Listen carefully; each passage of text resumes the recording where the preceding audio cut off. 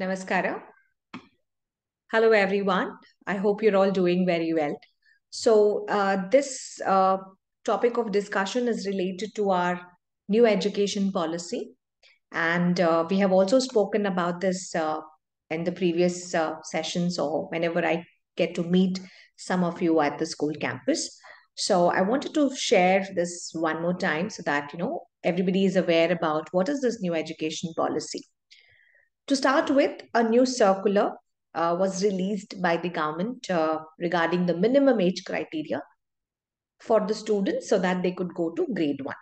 Now, the first circular was released on 26th of July, which stated that children should be 6 years of age so that they get the admission to enroll into standard 1 or to grade 1. And this also came up with the condition that the children would be able to get the admission to grade 1 as of 1st of June. So that means they should have a minimal age of 6 years as of June. And it is supposed to be applied from the next academic year, that is 2023 admissions, the very next year. This created a lot of confusion. This created a lot of chaos. And it was like a kind of a panic situation for almost all the parents also, because they had already enrolled their children into classes like nursery, LKG, UKG. And if their child was not getting the enrollment for grade 1, what next? So just like the parents, even the schools had a lot of concerns like what to do with these children in case they would have enrolled, because the older policy spoke about we could enroll the children of 5.8, 5.9, 6. We were enrolling the students for the class of grade 1. Now, many children who have already studying in the classes, be it LKG, be it UKG, or be it nursery, or Mont 1, Mont 2, Mont 3, if they're not satisfying this age criteria, what to do? Should we repeat their classes? Because they are not following the age criteria. They are not 6 years of age as of June 1st, right? So, this created a confusion, but at the same time, it is also taxable for a child, right? So they have to repeat the entire class one more time. Correct? So they have to repeat the class one more time. So because of this, a lot of petitions were filed by schools, petitions were filed individually by parents. And because of the continuous effort, a new petition was also released. And in that petition, everything was same, like how they had it. So the new petition got released. Now, in the new petition, what happened later was like in the new circular, what they released, they kept everything same, but few things changed. Now, what all was same? The age criteria of 6 years for admission to grade 1 is remaining same as of 1st of June.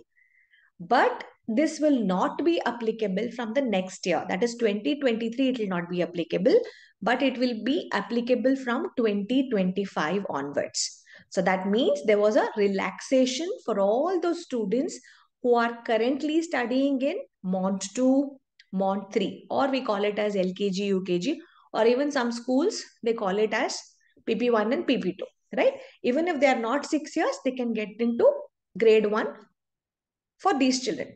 However, for students who are there in nursery or Mont 1, this will not apply.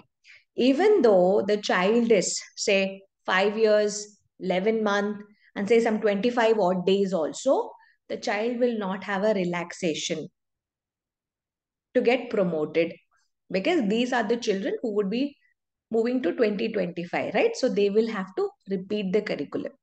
Now, this change, even though why it is made like this is because majority of the state or majority of the students are sent to formal schooling, so they're sent to schools only from LKG onwards. Very less number of percentage of number of students is sent to maybe nursery classes or maybe to Mont 1. And if you see, it is more in places like Bangalore or in metropolitan cities, the children are attending nursery classes. But if you take a overall cumulative numbers, we don't see much of an enrollment happening to nursery or Mont 1 itself. So that's the reason they had taken up this decision. And they gave the relaxation only from LKG and UKG, but not to nursery classes. So this rule has been applied. So now what? So if our students of nursery or Mont 1, if they do not fall under this age criteria, if they don't satisfy this age criteria of fulfilling minimum age of 6 years as of June 1st, as of 2025, they cannot get an enrollment to grade 1. So what do we do? At schools, at what we have planned at TBPS is the children will get a natural promotion. Whoever has started the class of Mont 1, they will be promoted to not to Mont 2, but they will do an advanced Mont 1, which is considered to be as an advanced curriculum or a special year for children. We call that as Mont 1 Plus, which will have an advanced curriculum. So this is the clarity that I wanted to tell. So children who are not satisfying the age criteria of Mont 2 and Mont 3, they will be promoted to the other classes. But if Mont 1 and playgroup is not satisfying the age criteria of having a minimal of 3 years and 2 years, they cannot be moved into the higher classes. So I hope this clarity was given, and it is not by us, it is by the government. The government has circulated this rule and it is applicable as per the new education policy. And as the schools, we need to adhere to all these rules which they have applied. So thank you very much. I hope I have made myself clear on this particular criteria. So if you have any clarifications, you can write me an email, or you can call me up, or you can also personally meet. If you're a student of our school, you can come down and meet me in my office to have a further discussion on this same. Thank you very much. Have a great day.